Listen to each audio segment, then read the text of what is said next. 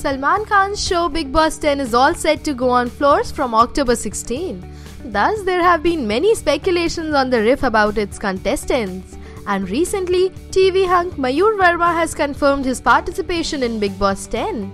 Well, the hunk has popularly been known for his character Kartik Malhotra in the popular daily soap Swaragini.